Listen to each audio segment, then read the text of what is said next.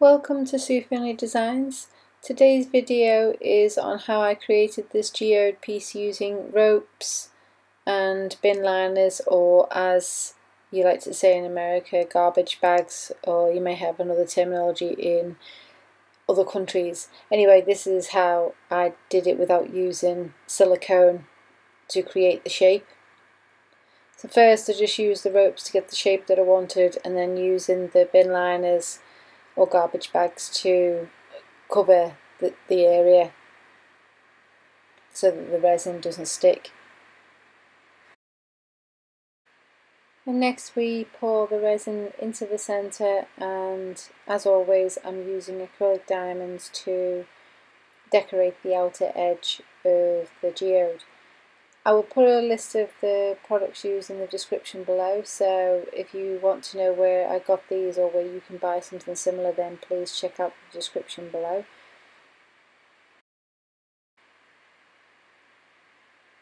Next we're going to just add a little bit of mineral turpentine to help the resin flow.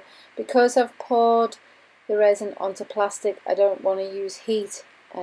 Just otherwise the plastic may melt, so I'm just using the mineral turpentine to one, help the resin move, and two, to burst any bubbles. And now I'm just adding a row of glass round beads in the blue colour, and then just adding some more resin to just thicken up the area of this geode. Because it's not on any board or anything, I need this to be quite thick so that it gives it some strength. So I'm just slowly building up the resin so that it's to the thickness of the rope. And now, just to add an extra interest, I'm adding some more acrylic diamonds around the edge of the beads, just to give it that little bit of extra sparkle in the centre. So now we leave this to cure. So this has been left to cure overnight, and this is before we do the next layer. So I'm just removing the plastic, and I'm just going to trim off any excess bits around the edge. Unfortunately you can't see me trimming that off, so sorry for that. I thought you could see it in frame, but obviously you couldn't. So what I'm doing here is I'm just placing these acrylic shapes just to get an idea on how I'm going to place them before I coat them in resin. So just making sure that I'm happy with that layout, and once happy I'm now going to lay this on some more plastic and then add a little bit of clear resin to the acrylic shapes, just so that they're well and truly coated. We don't want to add too much because we don't want to have a big flow of resin behind these, so just enough to just coat them, and then just using my hands I'm just going to put this in position around the inner edge.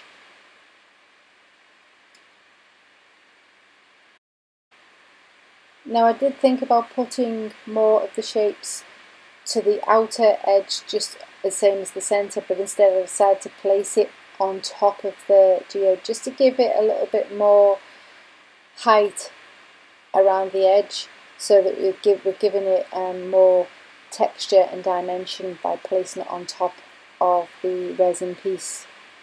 And again, these have just been coated in a very small amount of resin, and they're just going to be positioned around the edge and left to cure overnight to make sure that that's well and truly bonded to the additional resin. Now I've also, to make sure that these gems are well and truly coated in resin, I'm actually pouring some more resin into the middle of the geode. This gives it an extra thickness as well, but it also helps bond the outer acrylic shapes with the original resin piece. And then this has been left to cure overnight and is now ready for finishing off. Now, unfortunately I didn't turn the camera on when I did the back side, and all I've done there is just added another very thin layer of resin on the back, and just added some D-rings to allow me to hang this on the wall. And that's basically it. Well, I hope you enjoyed this video and it's given you ideas for creating your own shapes using ropes and plastic. If you'd like to see more videos like this, then please subscribe to my channel. or better still, go and browse my other videos. I have plenty of ideas to keep you inspired. So until next time, bye for now.